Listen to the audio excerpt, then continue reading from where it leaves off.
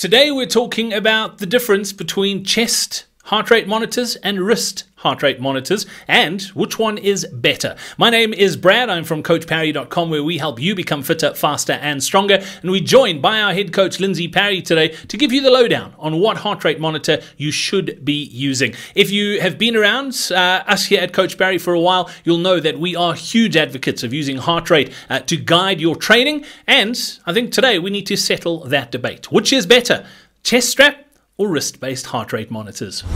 Lindsay, we're chatting about heart rate monitors today. We've had, over the last few months, a lot of athletes training to heart rate, particularly around our MAF programs, and we get a lot of debate around weird numbers. And I think let's talk about the elephant in the room. And I'm going to ask you to take a stand here. There's no grey. What is better, heart rate on a chest strap or heart rate on a wrist-based monitor? Look, there isn't any grey, to be honest. There's chest heart rate. So there are, so I'm unequivocal with the choice between those two. There have been a couple of advancements in technology with a similar technology to what they use in the wrist heart rate, but on a standalone unit that either fits under a swimming cap on the side of your head or for running purposes and cycling purposes will go around the arm. And those are a close-ish second, but chest is the gold standard. It is the most accurate. It is the most reliable. And if you're training to heart rate, I feel like it's worth the investment of actually getting a very accurate chest version so that you can use and track your intensity. Lindsay, let's just talk from a scientific perspective. Why is it so important? I mean, I'll touch on why there is big differences between the two shortly, but let's talk about from a data perspective. Why is it so important to have data that is, I don't want to say usable, but it is accurate in order to make training decisions or correct training decisions? So look, when you're training strictly to heart rate, you want to be able to make two global decisions. And the one decision is quite simply, am I running at the right intensity right now? And so if you can't rely on the data that you've been given and you don't know from one day to the next if you're actually running at the same intensity, the training is compromised, but you also can't have any comparative data. So how are you going to track if it's working and you're improving if from day to day you don't have any confidence that it's measuring the same thing? And I mean, I work with heart rate with almost every day, and I can see who's using wrist and who's using chest because there's just no consistency in the chest reading. I mean, in the wrist reading. And the second global decision you've got to make is to make decisions within training sessions around changing in intensities. And I'm not even talking about interval sessions here, although that's part of exactly the same discussion. But if I go up a hill, the longer it takes for the heart rate unit to register the change that's happened within me for the extra work that I'm doing to go up a hill, the longer I'm going to be training at the wrong intensity. So with heart rate, we've already got lag times of around 30 to 45 seconds. And those lag times increase with wrist units again. So that means that if you're running up a really long hill, you can go north of 1 minute running harder than you wanted to run. And if we do that enough times in a session, then we've completely changed the nature and point of the session that we set out to train at.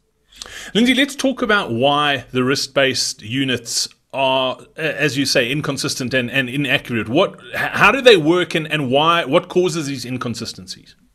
Look, the biggest difference between how the two work is that one is tracking blood flow, and that's the optical units or the ones that you will wear on your wrist and your arm, and the other one is tracking electrical impulses that your heart makes. So, I mean, I don't think it takes rocket science to figure out that the one actually tracking which physically causing the heart to beat at the rate it is always going to be more accurate.